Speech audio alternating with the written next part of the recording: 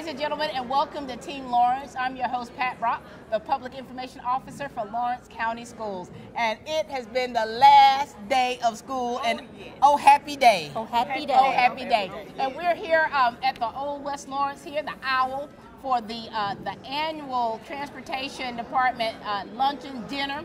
And we've got some amazing people that are connected to this district, bus drivers, their families, and we're here tonight to just talk to them just a little bit and let them know how much they are truly appreciated and valued. We're going to start right here to my right with my girl Dale. Hey, Dale. Hi, Miss Pat. Now, Dale, how long have you been driving the school bus? I've had my own bus for 17 years, but I've been with the board for 22. 22 years. I started out as a bus monitor. And you know, you always have such a pleasant attitude. Tell me, what do you love about driving the school bus? I love that I get to continue to be mama. Yeah. All my children are grown, right? So I get paid to be mama all day. and you know what's sweet about that is kids really gravitate to you and what you do. And so for you, this was the last day of school. Are you going to miss a little bit of it during the summer? No, it's rest and recuperate time for next year. That's right. That is so true, because it's like, you know, really, this year, to me, it's been so much going on, and it's gone by quicker than I even expected it to go by. And here we are at the end of the school term, and it's like, especially during the pandemic, like you all have really had to, you know, be smart about what you're doing and how you're taking care of these kids, and of course, safety always being number one. All right, Cutie Patootie, you ready to talk to them a little bit? You ready to talk to them a little bit? Tell them who you are. I'm Diane Mormon. I've been with the system for about 40 years. I've driven a bus. I started driving a bus in 1982. What? Yes. What? Yes, and I had a dual position. I was a parapro, so I did that for 27 years. Over 40 years? Yes. And how has that been for you? Because I know that you have gotten a lot of kids connected to you. I could write a book. Yes, I've had some good students and I've had some not so good students. Right, right. Know? But it was all good. I love every one of them.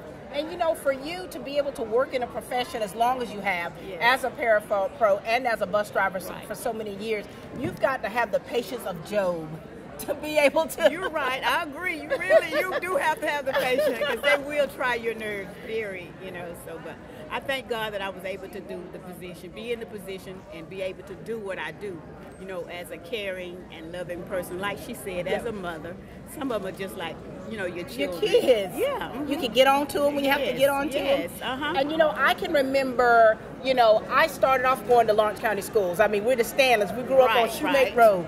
14 of us, and we run out to the bus one at a time. You know what that's? One at a time. One at a time. Goodness. And my dad used to always say, you better not miss the bus. And so, you know, I can remember my bus drivers. I remember they get onto it, especially the female bus driver. Right. But she was still so loving to us, and she always made sure we was all right. Yeah. Last person get on the bus. Y'all, come on. Oh, no. I'm going to turn around and come back and get you. So thank you so much for your many years of service. We're going to pass this down here. Hey, preacher. Hey, how you doing? Doing well. Sir, tell us who you are and tell us how long you've been driving the school bus. I'm Robert Ford, and I've been driving bus ever since 1978. Wait a Oh, Jesus. Wait a minute, sir. I thought I had you. You thought you had him. You've been driving a school bus since I was in the 3rd grade. Oh my goodness. All right. And you're a pastor too? Right. Oh my Lord, that's been your yellow congregation. That little yellow bus has been your congregation for this many years. And what's been the secret, sir, for you to even stay at this job or doing this profession for so many years? My secret is pray every morning that the Lord direct me to handle the children, control the children, and that He protect me. And over the years you have, and I love doing it.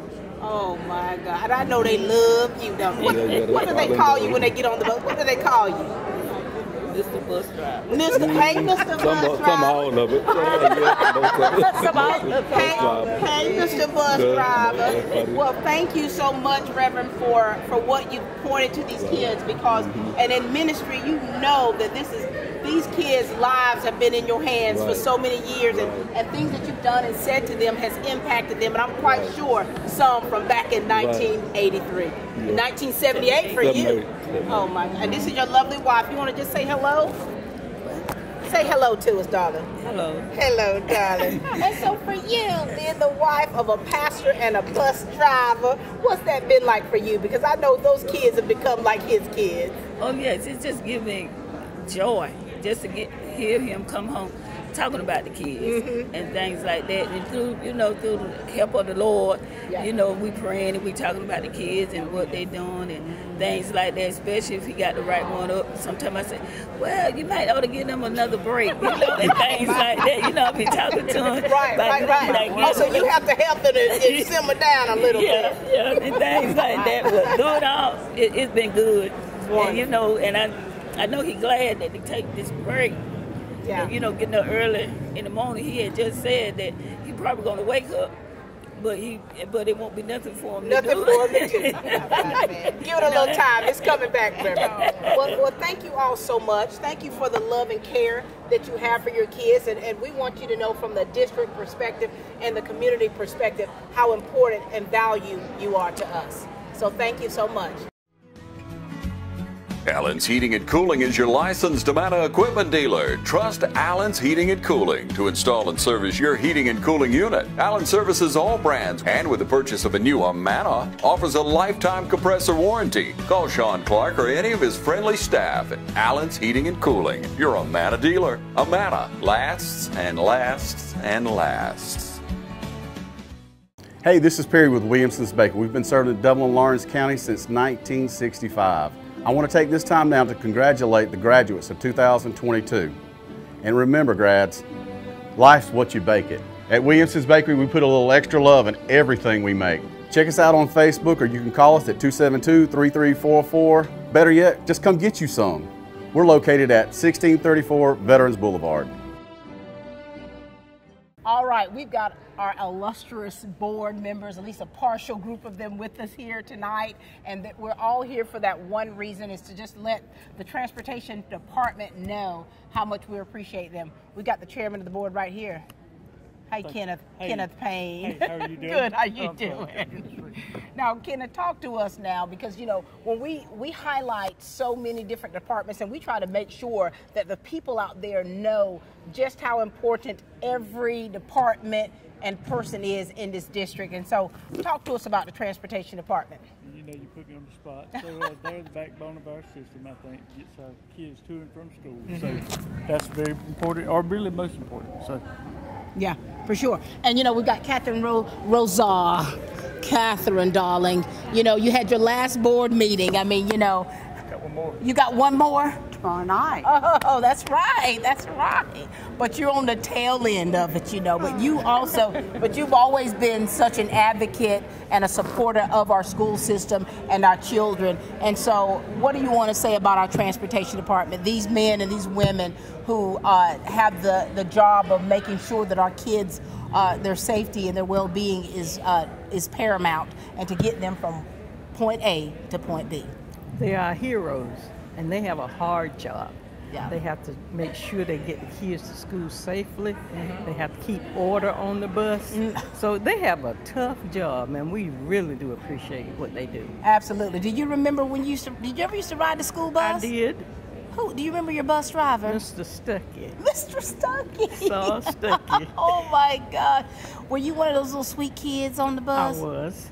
Now, if you didn't say good morning to him, next morning he's getting on. He's gonna paddle you in Isn't that something? So it's like that was in that generation of times to where they demanded respect. Right. And I think that too, kids were raised differently back then, to where you have parents now that it's a little bit different. So you have to govern yourself accordingly, right? Right. That's true. Kathy Sweat, Yes, ma'am. talk to us. Well, I rode the school bus. but we were kind of bad. We rode on dirt roads. And we would all get on one side to try to make the bus go in the ditch. Woman, what in the world? So we would be late for school. That's terrible. And we'd rock it. No, what kind of bus was that, Kathy? It was an old one. Bus. Yes. What year was that? Do you remember what year it was? Do you want me to tell you? I really do. Well, I started to school in, let me think back, in 1953. Oh, wow. Wow. So I've been a part of this school system longer than anybody around. That's a long time. It was. And you know, so it's like, even despite you all being little misfits back in the 50s. Oh, yes. You know, you had to have a bus driver who could handle it. And do you know what he did? What did he do? The first of every month, when he got paid, he would stop at my granddaddy's store. His name was Peace Fort. And he would let everybody on the bus get off and get a treat. Oh my gosh. That's so sweet. Certainly did. That is so sweet. Hey, Mike. Oh, my. Yeah, I know. Me too? You too, Mike. What do you want to say about what do you remember as a kid riding a school bus? Do you remember back then? We rode a school bus. I was telling a lady was talking to me today, a counselor, and she was asking me some questions about early times and all. And I told her, I said, you know, first 3 or 4 years I went to school, I was barefooted. Wow, we might get a pair of Brogan shoes in the wintertime, but the rest of the time we were barefooted. We went, and it wasn't just us country boys, it was some of the boys. So that was like a girls. normal thing, like that was nothing where you would be looked at as something odd. But I did ride a school You rode bus. a school bus. And from 19, well, I can't calculate. It's all right. But I graduated from high school in 1953. Oh, wow. And, he's a lot older than I am. You're so young. I ain't. You well, so young. But younger than him. Yeah, right. I can remember we only had 2 bus drivers in my time. And it was, like Kathy had said earlier, they had a lot of dirt roads. We were on dirt roads most all the time. And every now and then we'd go to this particular part of the route to this hill that got real slicky. In the wintertime when it rained, and we had 2 or 3 of the big old boys on there. I won't call their names, but they would get out and the bus would start sliding a little bit. Did they have to help it along? Back up a little bit. Oh, move, and they'd keep working the bus driver until they got him in the ditch. And that's, oh my gosh.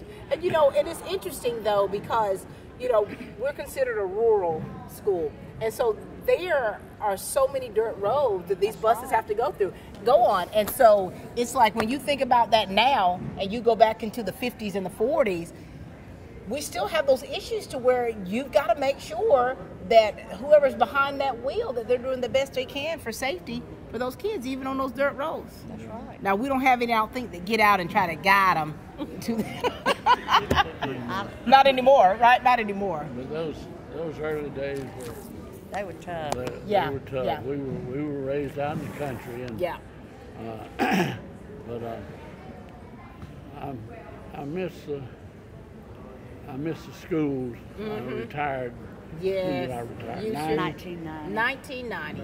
And So I love teaching. I love being in the school. But I always admired the bus drivers. for sure. And they just went beyond. They Call of did, Duty. beyond their call of duty. And they're still doing that now. And so we're just really, as you can tell, we're just having casual conversations about, for one, our life and times, what we remember, and two, bringing that thing back into the forefront of what's happening now and how grateful we are to have the people we have behind those wheels. Thank you, guys. Here's a big announcement from Central Georgia Primary Care. We're proud to announce the opening of our second location right here on Central Drive in East Dublin. No matter where you are, north, south, east, or west, Central Georgia Primary Care has a health professional waiting to serve you. Central Georgia Primary Care, next to Paul's Tile Industrial Boulevard in Dublin, and now at our brand new location on Central Drive in East Dublin, right next to Thomas Auto Supply. Need an appointment? Call us at 478-202-9440. Central Georgia Primary Care, waiting to serve you at both locations, Industrial Boulevard in Dublin and now on Central Drive in East Dublin.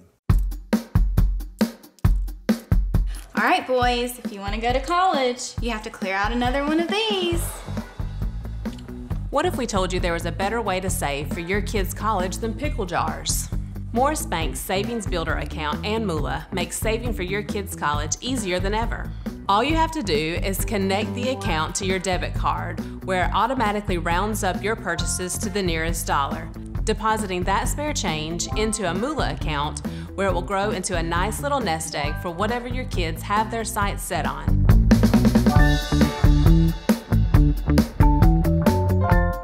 You know, ladies and gentlemen, we're with the man himself, Greg Paldo, the Director of Transportation here from Lawrence County School.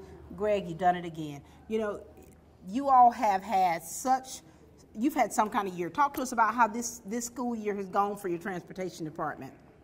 Well, Pat, this year here has been great.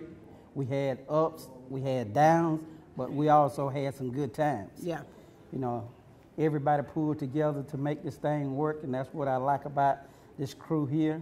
We all do what we got to do to make it work. Yeah, and you know, I remember like when we first started, and there was like, you know, it was national news talking about the school bus driver shortages and what school districts were doing to try to recruit drivers to come in. And it's like you say, you all had to pull it together, didn't you? Yes, ma'am. And you know, and when you say pull it together, you've got ones who are actually the bus drivers, but then you had to pull from the staff. You had to pull from those classrooms. You had to pull from the coaches. Talk to us about that. Well, what we did several years ago, we had schools on the east side where we had to leave the kids there at school, run a route, come back and get them. So my goal was to try to, once the buses leave campus, we take all the kids at one time. So what we did, we start doubling up routes, putting all the kids on one bus.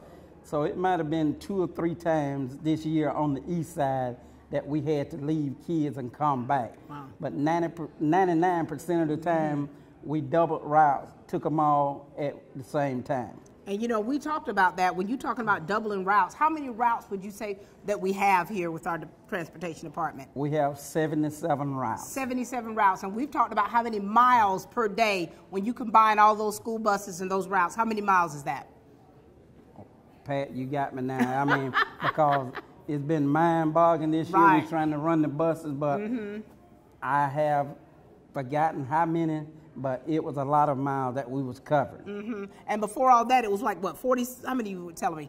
About 4,500 square 4,500. miles a day, but we're running more than that now because we have to go to Montgomery County 5 days a week now. Oh my gosh. And you know, people think that, so here we are, Lawrence County Schools, but because we're rural, there's so many, we go so far, it stretches, doesn't it? That's correct. And then, you know, and this here is the annual dinner. You make sure that you let these bus drivers know how much you love them, how much you appreciate them, the sacrifices they make for themselves to make sure that these kids are safe. And, you know, and here it is right here. Talk to us about tonight. Well, one thing I want to do, I want to treat my drivers the same way the teachers get treated in the building. Yeah. Once we started doing that, there's nothing that I couldn't ask no driver to do that would refuse to do anything. All of these drivers, we pull together and work together as a team. For sure. And that's what makes it enjoyable and easy for me. And you know, Greg, we just want you to know how much we appreciate you because you really pour a lot of love into the drivers. When they've got an issue, you bend over backwards to help them, and that's things that people don't even see or don't even know. And so we thank you for all that you do and the sacrifices you make, and you get here early. Yes, ma'am. You get here early, and you told me one time, you said, look, when a bus has to leave this lot, I need to make sure that I'm there. That's correct. I get here, I get on my job every morning at 5:15. Majority of the time it be 5:15, 5:30 before I leave in the afternoon. Wow. Well, thank you so much. Thank you for the outpouring of love that you have for these drivers. Thank you for how you give. I mean, you know, you give yourself, and you give of yourself so much. You even have to drive route sometimes, too. That's correct. So. I drove a route probably more than half of the year. I started off driving first day of school, but it's part of the job. No problem. We do what we got to do. And thank you for doing excellent at what you do. Thank you. This is Mr. Greg Paldo, ladies and gentlemen, the Transportation Director here for Lawrence County Schools.